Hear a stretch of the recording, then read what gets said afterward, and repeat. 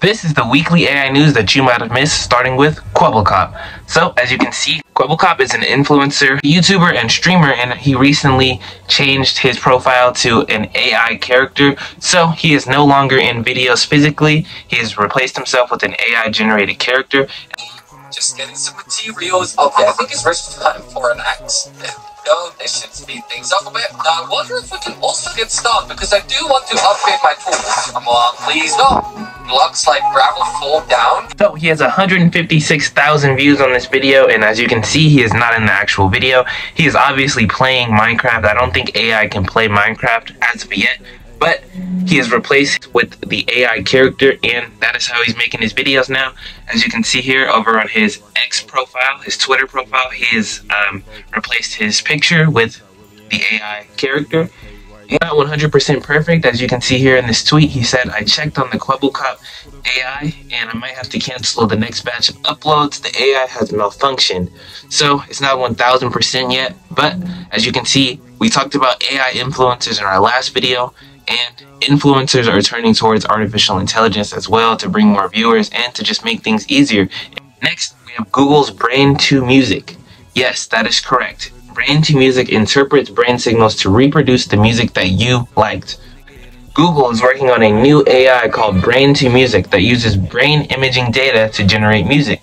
Researchers say the AI model can generate music that closely resembles parts of a song that a person was listening to when their brain was scanned. When people often say, "I remember the melody, but I can't remember that song," I'm guessing that this AI can scan your brain and find that song that you were thinking about, which is absolutely insane. It says, according to a recently published research paper by Google and Osaka University, the AI model can reconstruct music by tracking your brain activity using functional magnetic reasoning imaging data. fMRI works by tracking the flow of oxygen-rich blood to the brain and seeing which parts of the brain are most active. So, as you can see, man, this is some very, very interesting stuff, man. They're using AI.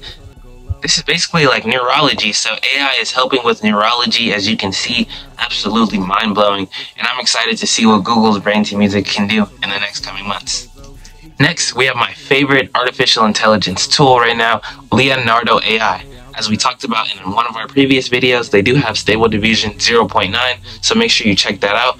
But recently, they just released the PhotoRealistic update. That means you can prompt the artificial intelligence image generator and specify that you want a photorealistic image, and bam, as you can see on the screen here, this is what it will come out with.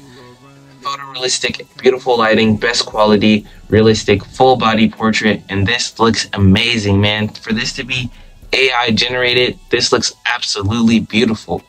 This is what they give us using our prompt. This is absolutely beautiful. I gave it the prompt of a young girl, 21, wearing trendy designer clothes, walking down a busy street, 4K, high definition, and this is absolutely astonishing. I love both of these sets of images. Very, very beautiful, and very impressive what you can do with Leonardo AI.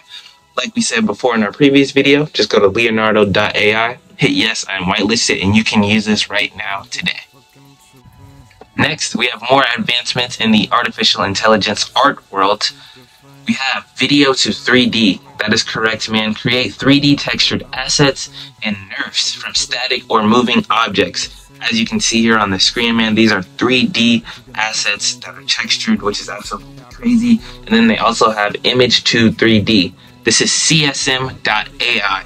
Again, CSM AI. They're making 3D worlds from any input. Absolutely crazy. Looking at their community showcase of some of the 3D textured assets that have been generated, absolutely mind-blowing. Again, you can use these assets on your websites using Dora AI. You can also just put these assets in your portfolio, load them into your video games, load them into your music videos. There's so many possibilities of what you can do with these 3D assets. Somebody made Kendrick Lamar in 3D. That is pretty cool. I'm not gonna lie. What is this? Some kind of Nissan SUV. Very, very beautiful. Very impressive, as you can see. Next, we have Google's new AI-powered search engine. This is different from Google Bard. This is their AI search engine, which will be in the Google search, which everyone uses every single day. Absolutely crazy. And right here in the top right corner, we see a Search Labs icon. We click on the Search Labs icon,